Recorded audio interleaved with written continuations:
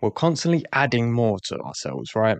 We add the clothes, we add the status, we add the followers, we add money, we add the house, we add the personality, we add this. We're constantly adding. You will never find yourself this way because what the ego's trying to do is it's trying to find itself by completing itself in what it deems as completion, right? When I get this, then I'll be complete. When I get this, a piece will be reassembled, right? That hole will be filled. So when I make this, then I'll be happy. When I get this, then I'll be happy. You've all heard it before, right? You've all seen it in your own lives. Happiness is never fulfilling, is it? It's never long lasting. Sure, when you get the new car, it feels good, right? You're driving it, yeah, amazing, great.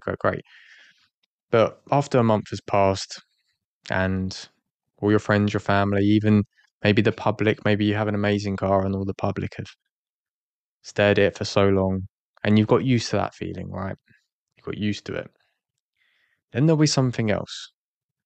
Then you'll be chasing something else. There's always going to be more. You can never find anything outside yourself that's going to give you that feeling of wholeness, that feeling of completeness, because it cannot be found outside of you.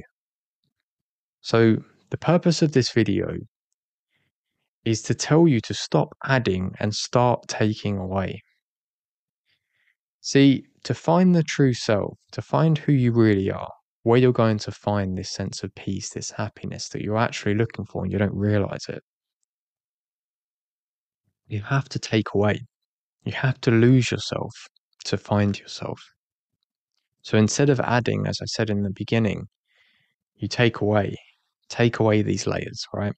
You take away this personality traits that you have. You take away all the experiences that have made you who you are, right? Because this isn't who you are.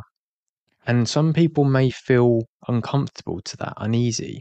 Oh, but that's what made me, right? That's who I am. I am who I am because of that event. I am who I am because of those experiences. But this is not who you really are. Who you are is the awareness itself, not the awareness that perceives the illusion of self. That's who we believe we are, right? That self, that created self, the mind created self that makes this much money, that lives in this house, that drives this car, that has this personality trait, that has that personality trait, that has this wife, this husband. That's who we believe we are, but that's not who we are. Who we are is infinite, it's eternal, it's consciousness itself experiencing the self that you've created, but that's not you. Sure, that doesn't mean that we have to lose that part of ourselves, right? But we just stop identifying with it so much because there's no peace there. That's the important thing to remember, right? You can have this strong egoic self, this strong character that you've created in your mind. You can have that, but it's not going to make you happy. It's not going to make you fulfilled. It's not going to make you feel complete.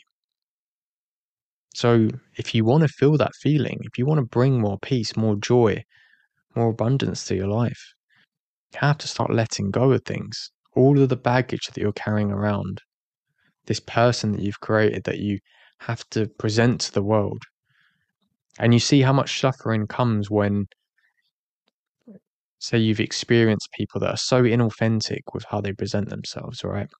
They have to put on this persona to people to give other people that illusion that they are who that person wants that person to think they are. You see, it's like we can sense it, we can see through it. Those people are the unhappiest because the more layers you're adding to yourself, the more layers that you're of perception that you're trying to alter, the more suffering you create because you can't, it's not natural, right? If the tree tries to present itself as anything other than the tree, then it's not natural. The tree would suffer. You can only hold up the mask for so long, right? And you have to put it down again. So the more you're adding, the more you're actually becoming further away from who you are at your core. And as we said, at the core, if you could even call it that, is that awareness. But there is no core though. This is the thing. It's like shedding layers of an onion. You don't actually reach anything. You just keep peeling more and more off until you realize there was nothing there to begin with. And this is the paradox of the self. It's to ask the question, who am I, is the most powerful question you can ask because it can't be answered. You can't know it. You can only experience it. If you ask the mind, who am I, it will tell you, but that's not who you are. So if you want to actually bring more peace to your life, more fulfillment, more comfort, start letting go of all the stuff that you think you are. All the attachments you have, be it material, be it mental, physical, beauty, whatever it is, start letting go of more and more of it. And start losing the self in all these items, right? We're always attaching items to ourselves. Like I said, be it material, be it physical, mental, all of these things we're finding self in. We're creating more and more of a self.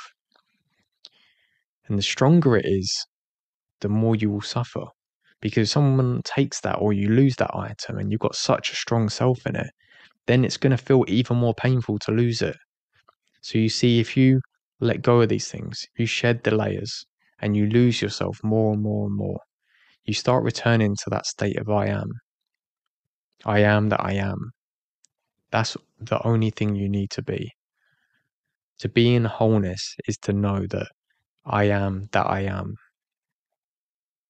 This is what Jesus spoke of, being that I am state, being the awareness that precedes everything. That's the completeness. That's the eternal, everlasting love. You are this, and you can experience this when you lose yourself. Thanks for watching, and remember, you're here to evolve.